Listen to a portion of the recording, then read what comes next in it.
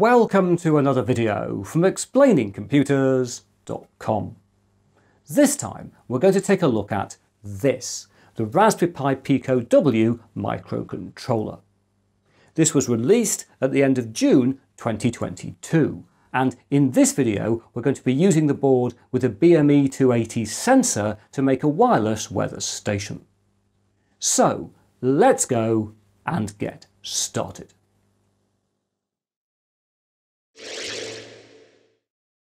So, here we have the new Raspberry Pi Pico W, and I'll also bring in an original Pico for comparison. There we are. And both of these boards are based on Raspberry Pi's own RP2040 microcontroller chip, which has a dual-core ARM Cortex-M0 Plus processor that can be clocked up to 133 MHz, as well as 264 kilobytes of RAM.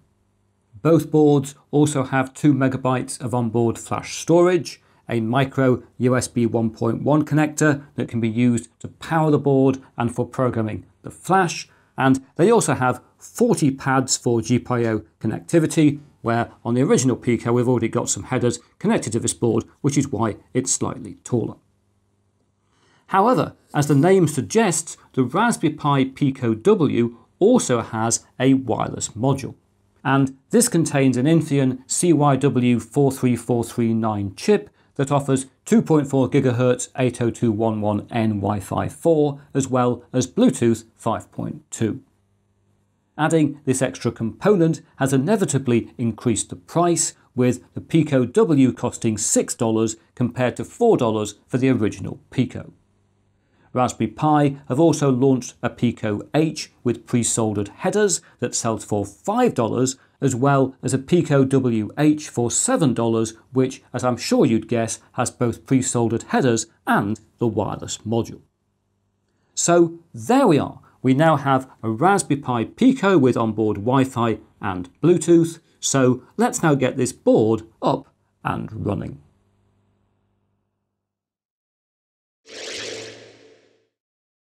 A Raspberry Pi Pico can be programmed in many different languages, including C++, MicroPython, and even BASIC, as I illustrated in my last Pi Pico video. However, here we're going to be using MicroPython, which we need to install on the board. To do this, we need to download an appropriate USB flashing format or UF2 file, and we can get this from the Raspberry Pi website, where the documentation for the Pico is absolutely fantastic. Anyway, what we want right now is the UF2 file, so if we scroll down here, you'll find we've got MicroPython UF2 files for both the original Pico here and also for the Pico W, which is the one we're going to download. And if I click on this file to download it, you'll see in fact I've downloaded it already, and when I did so I noticed that the file name here includes the word unstable, which made me slightly nervous. So what I did after that was to go across to the MicroPython website, where you can also get hold of the same file for the Pico W, scroll down here and we can see all the different nightly builds, and all of these files, if we look at the bottom of the screen here, they're all labelled as unstable. And I searched around a bit and found this post on the Raspberry Pi website in the forums, and this talks about this issue, and there's a very helpful contribution here which explains that until we get version 1.2 of MicroPython, the file is going to be labelled as unstable because it's a nightly build. So there's nothing wrong with the file we have downloaded. Anyway, that's all sorted out. We've now got the file available. It's sitting here in a folder on my desktop, and we need to get this across to the Pico W. And when I purchased my Pico W, I also bought this kit of goodies to go with it. So let's open up this tin, and we find inside we've got an appropriate cable as well as some headers, which we'll be using later in the video. But for now, we need to take the cable and plug this micro USB connector into the Pico like that. And then we need to hold down the boot select switch like this, and to take the other end of the cable, there it is, and to plug this into our computer. And as we can see, it's been recognized down here. Let's open up another window like that, and we'll open up the Pico, and we can now take the UF2 file over there, copy the file, and paste it across to the Pico like this. There we go. It'll go across. Very exciting. Always fun to be using USB 1.1 connection. And there we are, it has finished. And now the drive will disappear because the Pico has been programmed with that file. And what we now need to do is to open up a program which we can use to access the Pico. And the program we're going to use is going to be Thonny, which you can obtain from the Thonny website over here, thonny.org. It's available for Windows, Mac and Linux. But here we're in Windows, where I've already installed and run up Thonny over here. And if we look at the bottom right corner, we see it currently says Python 3.79. But if we click down here, we can now select the Raspberry Pi Pico because it is plugged in. There we are. And oh look, we're now working on the Raspberry Pi Pico. Let's give ourselves a bit more space down there. And if we want to, we can test things are working. We can execute a Python command, which of course will have to be print hello like that, because what else would we do? And there we are, we've printed hello, everything seems to be working. And so what I'm now going to do is to close this down to disconnect the Pico and return to the hardware side of our project.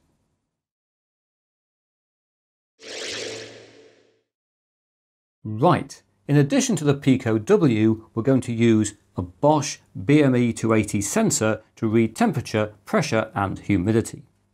This particular board with a BME280 sensor on it is from Pi. It costs £13.80, and if we flick it over we can see the BME280, it's a tiny little thing down here. This said, although I'm using this particular board, there are lots of different versions of this available. For example, there's one from Adafruit for $14.95. And if we wanted to, we could just connect 4 wires directly from this board to the Pico to make a very, very compact unit. But I expect to use this Raspberry Pi Pico W in lots of different projects, and so what I'm going to do is to solder on these headers to allow the Pico to be mounted on a breadboard. So let's get on with that molten metal operation. Here we go. And with a wisp or two of drifting flux, our Pico W has gained 2 headers and can now be inserted into a little breadboard. Next, we need to wire things up with 2 jumper cables connecting the BME280 to 3.3 volt power and the ground rail. There are then 2 further cables linking the sensor's serial clock line, or SCL, and serial data line, or SDA, to GP1 and GP0 respectively. In order to communicate with the sensor, we're going to configure this pair of pins to provide access to one of the Pico's 2 I2C interfaces. And talking of which, it's now time to delve into the wonderful world of code.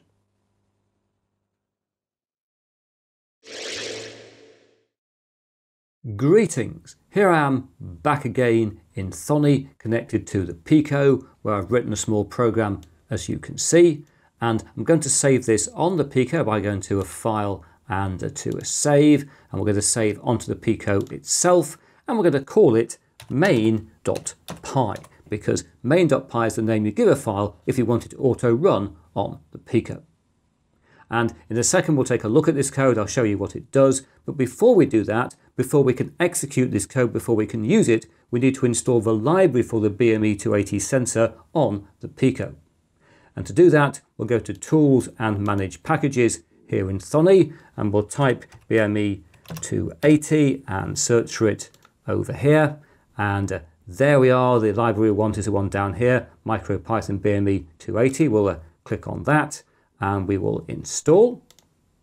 There we are, going across the Pico, all done. So now let's take a look at the code which will in part use that library. And as you can see, it starts out by importing some modules. It imports pin and I2C, so we can use those in the code. It imports sleep and it imports BME280. And then we initialize I2C, as you can see, using the pins I talked about earlier, GP0 and GP1, and we set a frequency for communication. And then after that, we have an infinite loop, while true will always be true, where, as you can see, we read from the sensor, and we read from it 3 variables, temperature, pressure, and humidity, by taking BME.values 0, 1, and 2, which give us temperature, pressure, and humidity. And then I put all of these values together in a string which has got some labels. So it's got temperature, then the temperature variable, humidity, etc. If we scroll across, it finishes off with pressure, as you can see. And then if we come back down here, we then print out reading and then wait for 10 seconds and the loop continues.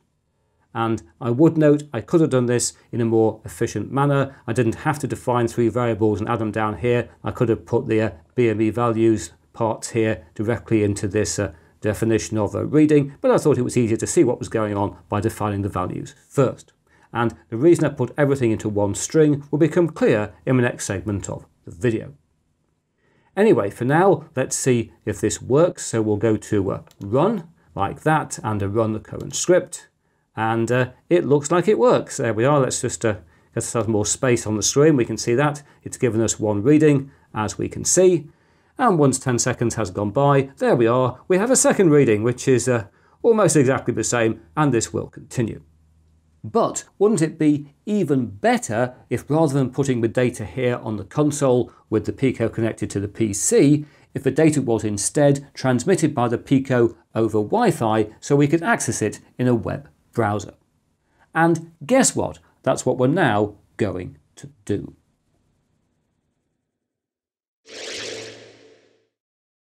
Right, here I am back with some revised code, and just before I go through it, I want to make a couple of points.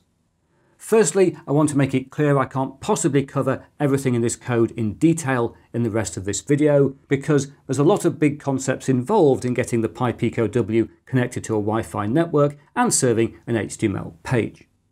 And linked to that, I want to make it clear that my code here draws heavily on code from the Raspberry Pi Foundation, particularly code they develop in this tutorial here. Very good tutorial about connecting your Pi Pico W to a wireless network and interacting with it. And of course, I'll give you a link to this in the video description. But this said, we'll come back to the code here and say a few things. It does start as last time by importing modules, here including network and socket. And then it defines SSID and password, the details required to connect to a Wi-Fi network, which of course will be unique to a particular network. And then it initializes I2C as previously. This bit of code should probably be lower down here, but it'll work there, so I'll leave it where it is. We then define various functions. First of all, a function to connect to the wireless network. This has got a little loop in it as it tries to connect. We know that connecting to a Wi-Fi network is never instantaneous, so it keeps on trying until it's connected and then returns the IP address it's been given. There's then another function for opening a socket using that IP address, and then another function for a web page. And this function takes a value, which is reading, which you might remember is the string we set up in the last piece of code to amalgamate the readings from the sensor. And what this basically does is to have a basic piece of HTML here, which defines document type, opens HTML, has a head, as you can see, with in particular this critical piece of code in to force the page to refresh every 10 seconds. And then in the body of the HTML, we've just got one paragraph, which includes the content in our reading string. We then have further down an even bigger function defined. This goes through an infinite loop, and it basically reads the sensor as previously and then serves the web page.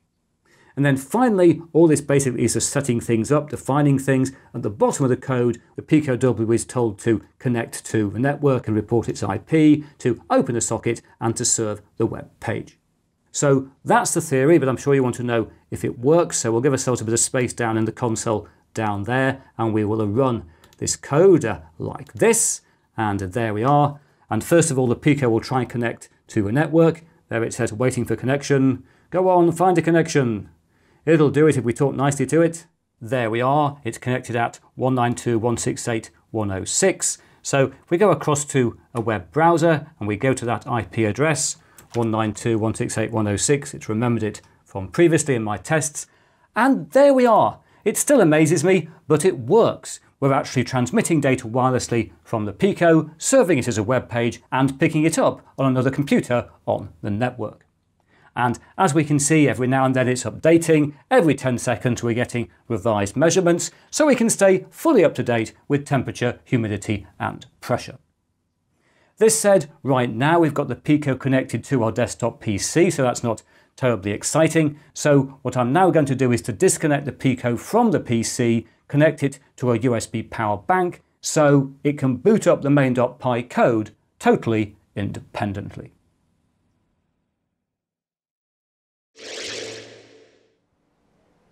Guess what? I'm now outside. But don't worry, I've brought a computer with me, the Raspberry Pi Pico W, running from a USB power bank, as you can see.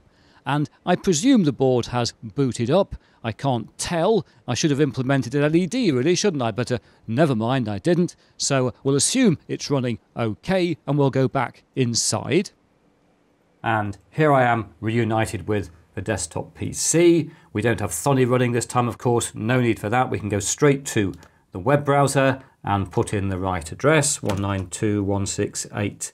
And it wants to be, oh look, it's remembered it down there. And yes, it's working. I shouldn't be so surprised, should I? But there we are. We've got the Pi Pico outside all by itself, running on a battery and sending us temperature, humidity and pressure readings. I'm pleased with that. That's a good result. I can't think of anything else to say, so it must now be time to bring this video to a close.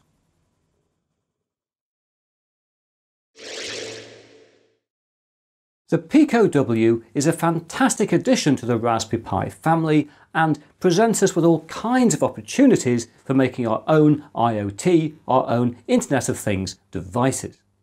And I also plan on using the board in a future video to control a robot over Wi-Fi. But now that's it for another video. If you've enjoyed what you've seen here, please press that like button. If you haven't subscribed, please subscribe. And I hope to talk to you again very soon.